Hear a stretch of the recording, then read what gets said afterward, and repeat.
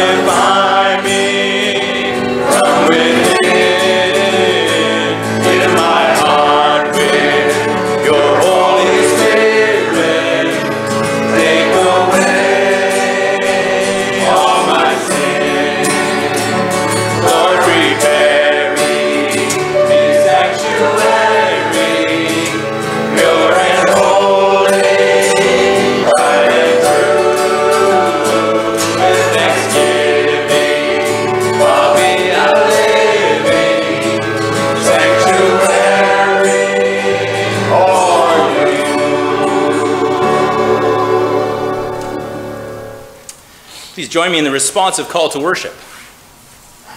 Joy comes to those who follow the ways of the Lord. We will follow the Lord with joyful hearts. Those who follow the Lord are like trees planted by the river, bearing fruit each season. May our lives be fruitful and blessed by God. Worship the Lord who leads us to joy and abundance. Let us worship God now and for all And let us worship as we sing, "Tell Me the Stories of Jesus."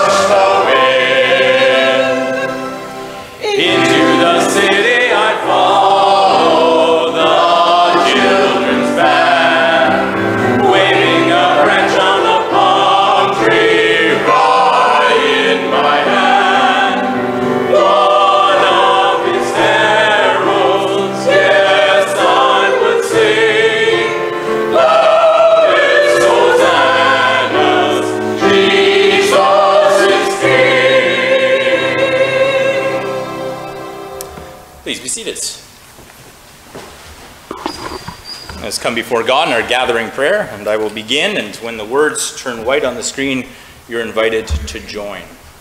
Let us pray. God of all creation, you have opened the world around us and filled it with creatures of your love and purpose. Each one declares your praise. The mountains state your majesty. The ripened fields express your generosity. Birds flying freely in the sky sing of your freedom. The tiny ant works with your persistence. And what do we declare about you in our lives? Lord, we pray that our work will honor your justice and mercy. May our relationships speak of your love and compassion. May we praise you, O God, not just in this hour of worship, but in all our waking and working. Challenge us today and every day to live out the praise we offer you through the grace of Jesus Christ and the guidance of the Holy Spirit. God of justice and mercy, we offer you our love and loyalty in worship, yet we admit we don't always live out that love and loyalty. We don't always act on our good intentions as we fail to keep our promises and we hurt each other. Worse still, we often refuse to seek or offer forgiveness. Lord, forgive our selfish and self-centered ways. Holy Spirit, guide us and lead us to live as our Savior calls us to live. All this we ask, saying, Our Father, who art in heaven, hallowed be thy name. Thy kingdom come, thy will be done on earth as it is in heaven. And give us this day our daily bread. And forgive us our debts as we forgive our debtors. And lead us not into temptation, but deliver us from evil. For thine is the kingdom, the power, and the glory, forever and ever. Amen. Friends, while it is true that we have sinned, that we have fallen short of God's hope for us, it's a greater truth that we are forgiven through God's amazing love. To all who humbly seek the mercy of God, I say, in Christ Jesus, our sin is forgiven. So be at peace with God, with yourself, and with one another. Amen. This morning we're going to sing as our worship song, Lord, I Lift Your Name on High.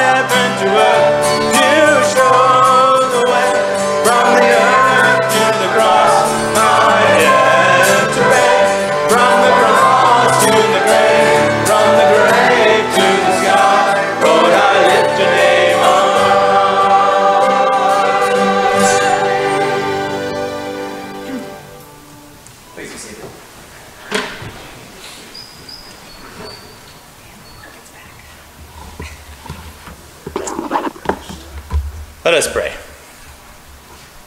God of truth and of wisdom, we ask that you send your Holy Spirit as we listen to your word.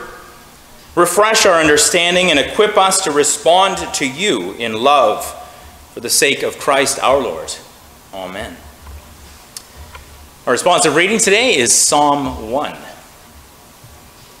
Happy are those who do not follow the advice of the wicked, or take the path that sinners tread, or sit in the seat of scoffers.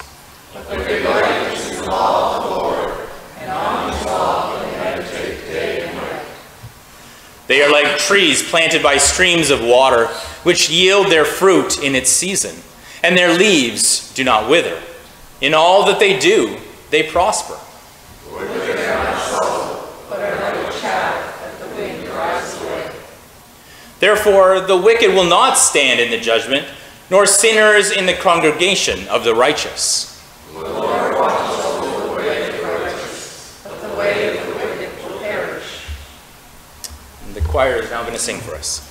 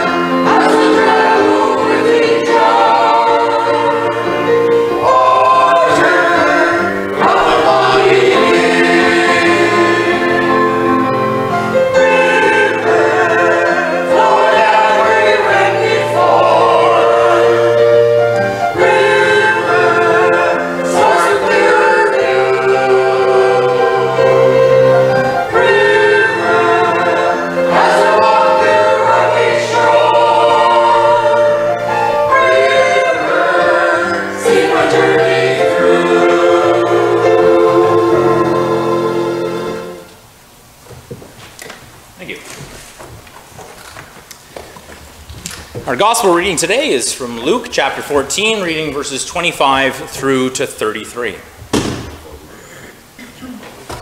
Now large crowds were traveling with him, and he turned and he said to them, "Whoever comes to me and does not hate father and mother, wife and children, brothers and sisters, yes, and even life itself, cannot be my disciple.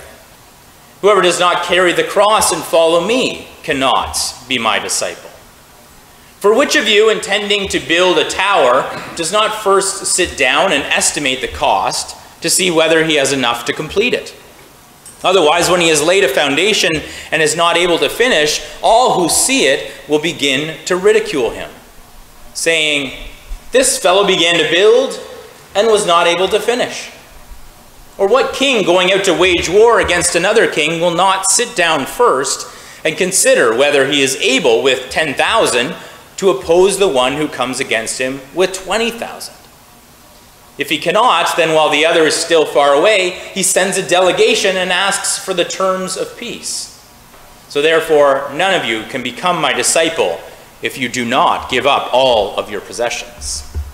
This is the word of the Lord. Thanks be to God.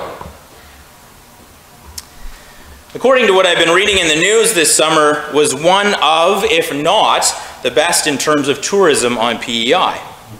Despite the high cost of fuel, despite the rising cost of living, people have come in droves to visit. And I'm sure this had everything to do with the fact that for the past couple of years, we've been limited in our ability to travel. And people were desperate to get out, to see and to do things once again. And who can blame them? It's been wonderful being able to move about freely and to see friends, to see family that we've been apart from for so long. The great thing about the tourist and summer residents' return is that they've brought a good needed boost to our local economy. Stores, shops, campgrounds, restaurants, tourist attractions, hotel rentals, and other related businesses, maybe even the church, they've been hit hard during the pandemic. And they've been working feverishly to recoup some of what they've lost. However, the problem many of the businesses have had is their inability to hire staff to operate at full capacity.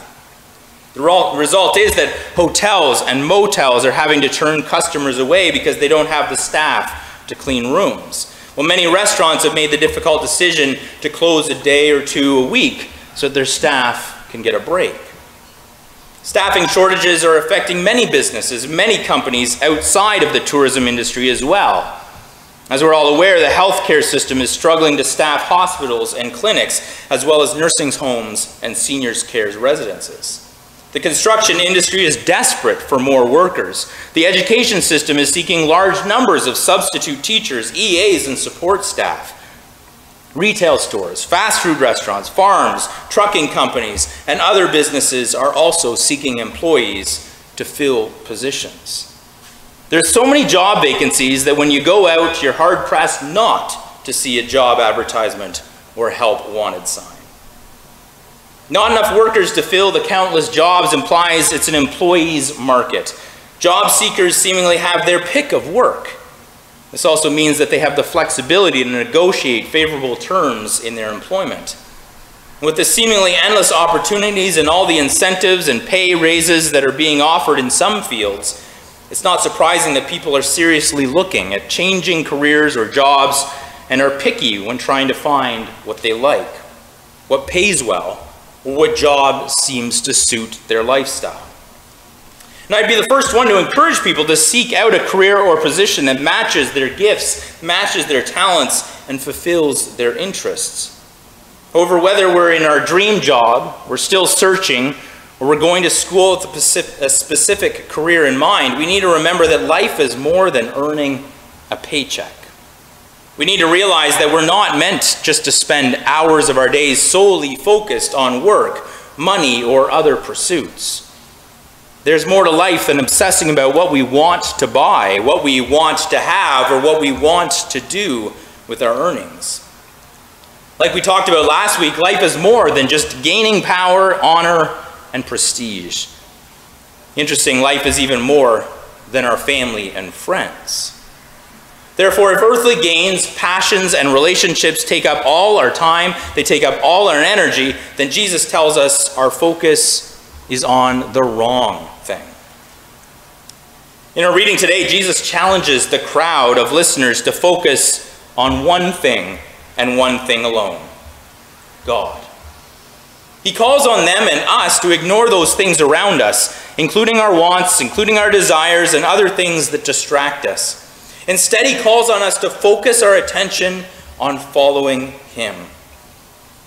For many of us who grew up in the church or who are familiar with the Bible, this may not be a new idea or a new command. Throughout the Gospels, in different stories, using different parables, we're taught the importance of putting God first and how everything else pales in comparison or of importance. But Jesus' words in this passage seem a little more blunt, disturbing, and even harsh compared to some of his other teachings on the same topic. For a man who talks about God's love and God's grace, his words in this passage don't sound all that loving or caring. Jesus begins, "Whoever comes to me and does not hate father and mother, wife and children, brothers and sisters, yes, and even life itself, cannot be my disciple." Now, these are some strong words. I mean, we often teach children not to use the word hate. Instead, we might encourage them to say they dislike something or they don't care for it, especially when we're talking about foods they might avoid, like broccoli or lima beans. We definitely don't like to hear the use of the word hate when talking about other people, as this creates a variety of problems, a variety of attitudes, including racist ideologies, xenophobia, and even feelings of superiority. But despite these troublesome issues, here we have Jesus, the Son of God, telling the crowd that to be one of his disciples, we must hate others. As weird as this sounds, we might be willing to hate others if Jesus was referring to our enemies. That would be easy. But instead, Jesus specifically lists our parents, our immediate family, even our own lives. What's going on here? This doesn't sound like a teaching from our Savior. It seems to go against everything that Jesus taught us, especially considering in another passage, he tells us the two most important commandments are to love God and to love our neighbor as ourselves. The thing is, Jesus isn't speaking literally in our text today. Instead, he's using the word hate as an overstatement, as an embellishment. As we've seen in some of his other teachings, Jesus is exaggerating to make his point. Therefore, when he talks about hating our closest family and even our own lives, he's emphasizing the fact that there's something greater, something more important than our perceived priorities. Therefore, Jesus is saying that we can't or shouldn't allow something that's less valuable in our lives displace something more valuable. This makes sense. It's only natural that we should place more emphasis on some aspects of our lives. We know that there are things more important than others. Deep down, we know wealth and possessions shouldn't be our focus. For instance, family and friendships should come first. But shockingly, Jesus tells us there's something even more important than family. There's something more valuable that should take precedent in our lives: him. And he's challenging his listeners and us to embrace our commitment and allegiance to him and him alone. He emphasizes this point, saying, "Whoever does not carry the cross and follow me cannot be my disciple." Therefore, when Jesus says to hate father and mother, wife and children, etc., he's not being literal. He's not saying that we should despise our family. Instead, he's calling on us to recognize that following him is the most important thing that we can do. But he also tells us that it's not something we can jump into half-heartedly. Being a disciple, being a follower of Jesus isn't a decision that we should just take lightly, because it will cost us everything. And he uses two examples to prove this point.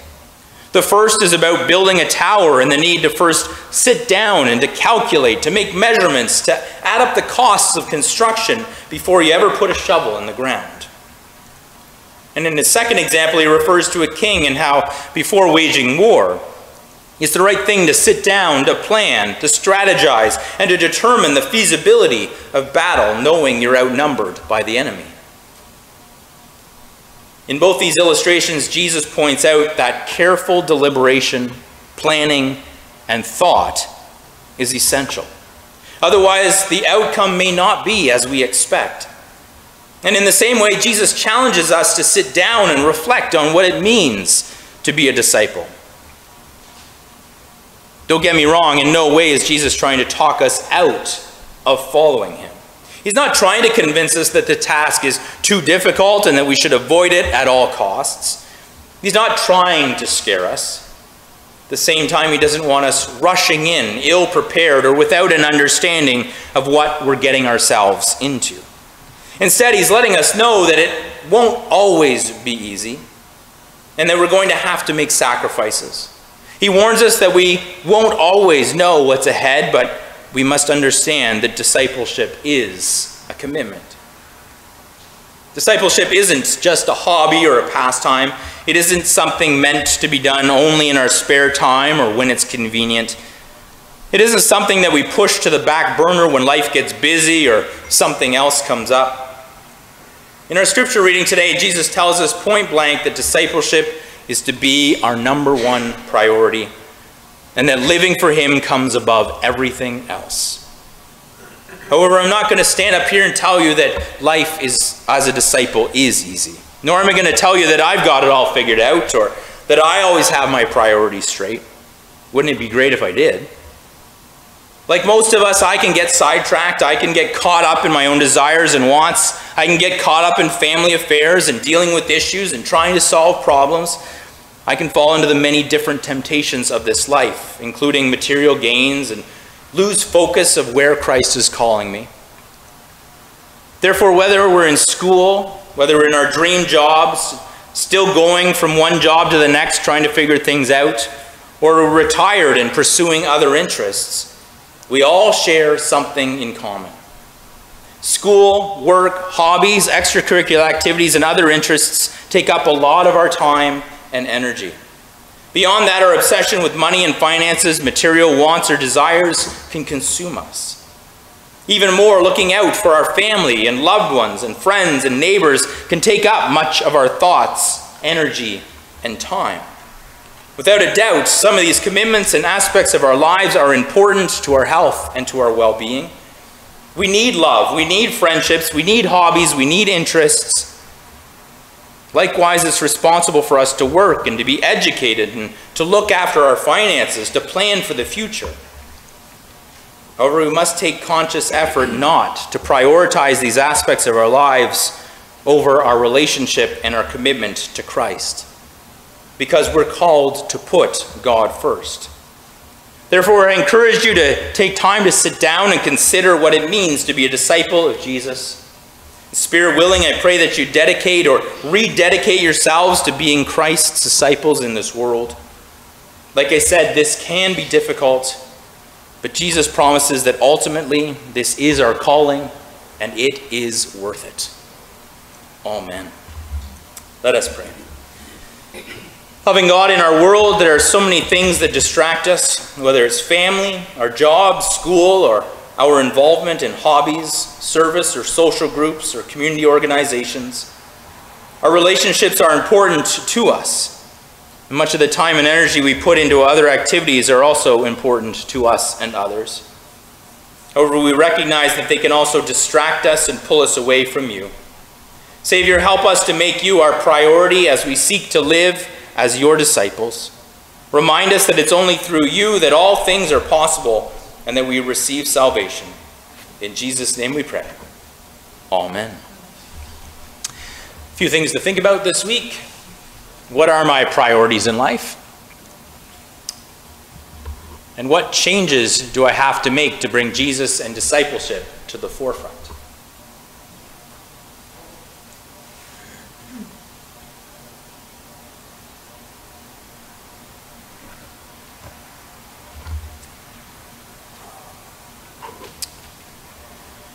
Our mission moment this morning is looking at a mission taking place in Malawi. Vania is 15 years old and lives in Malawi with her parents and 4 siblings. And when Vania finished primary school, she wrote an entrance exam for secondary school and was selected to attend the Neno Girls' School, supported by the Presbyterian Church in Canada through Presbyterian World Service and Development. Sadly, Vania's parents couldn't afford the school fees and she was forced to withdraw. But PWS&D recognizes the importance of education for young girls to achieve their dreams and gain self-confidence. PWS&D provides scholarships for orphans and vulnerable girls in Malawi to attend the Neno Girls' School who otherwise could not afford to due to financial constraints. And Vania was one of the students selected for this scholarship and is now completing her high school education. May we keep this mission and others in our prayers.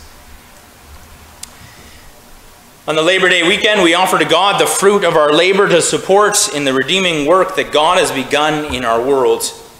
Friends, today give in hope and in trust that God will accomplish more than we could ever ask, more than we could ever imagine through the gifts that we give.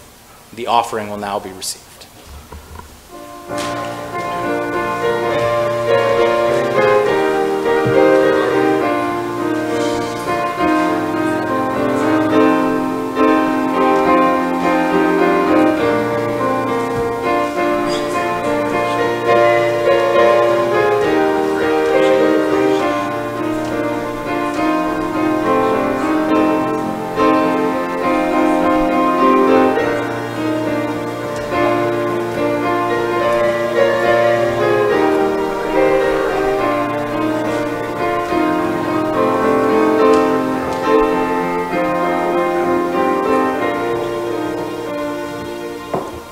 Let us pray.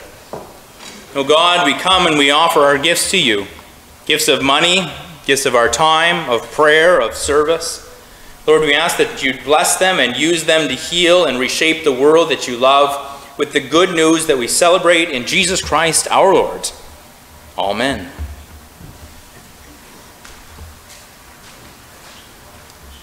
Let us join together in singing the hymn, I Have Decided to Follow Jesus.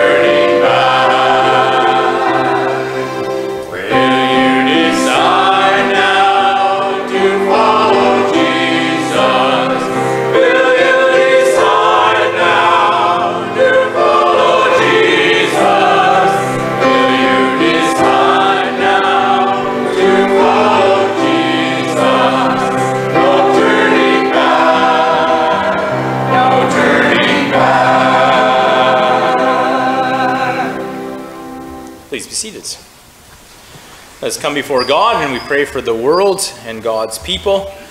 And during the prayer, I will say, God, in your mercy and I invite you to respond, hear our prayer. Let us pray. God of all times and of all people, on this Labor Day weekend, we thank you for all the skills and talents with which you bless your people. Thank you for what we have accomplished through the work we do and for what each one of us contributes to the well-being of our community. Lord, inspire us to work together on the challenges we face and surprise us with the solutions to problems that once seemed overwhelming. God, in your mercy. Merciful God, we pray for all those who labor in difficult situations. We pray for children who work in terrible conditions and are paid very little. We pray for migrant workers who live far from their families and work hard in fields, in processing plants, and other industries as they earn money to send home to their loved ones. We pray for all those who are underpaid or unjustly treated in their workplace, those who work in unbearable or unsafe conditions. God, in your mercy. Lord, we pray for those who cannot labor, for those who are unemployed or underemployed, for those who have become injured on the job or too sick to keep working, for those who are denied the opportunity to earn a living because of war or discrimination. God, in your mercy. We pray for those who labor in our community, for those who must work today and tomorrow instead of enjoying the long weekend, for those who are overworked and feeling the stresses and strains, for those who must work several jobs in order to take care of their families. We lift up those who work at jobs we wouldn't do ourselves because they're messy or unpleasant. We pray for those working to help others, for those who give of themselves in serving their neighbors and strangers. God, in your mercy. On this Labor Day weekend, we offer gratitude for laws that protect children, for health and safety practices that prevent tragedies in the workplace, and for generations before us who advocated for vulnerable employees, for fair wages and equal opportunities. God, in your mercy. In healing, God, we pray for all those who are sick and ailing. We pray for those in hospital and those who are at home recovering. We give you thanks for successful surgeries, procedures, and treatments. We pray for healing of body, mind, and soul. We pray for those who are anxious or worried about what lies ahead, for those who experience chronic pain and suffering. We lift up those who give their energy and time and care for those who can't look after themselves. We pray for those who are grieving the loss of someone or something dear. May they experience your comfort and hope. God, in your mercy. And ever-present God, we lift up to you all those going back to work and school this coming week. We pray for all our students, whether in grade school or post-secondary, that they'd have a successful year of learning. We pray for our teachers and educational staff as they head back for another year. We pray for those returning to their jobs after holidays. We pray for our farmers as they harvest their crops and for the fishers as they bring in their catches. Lord, we thank you for the busy tourist season this summer, and we pray for all the business owners. God, in your mercy. The Savior, in the silence, we lift up to you people and places that are on our minds this day.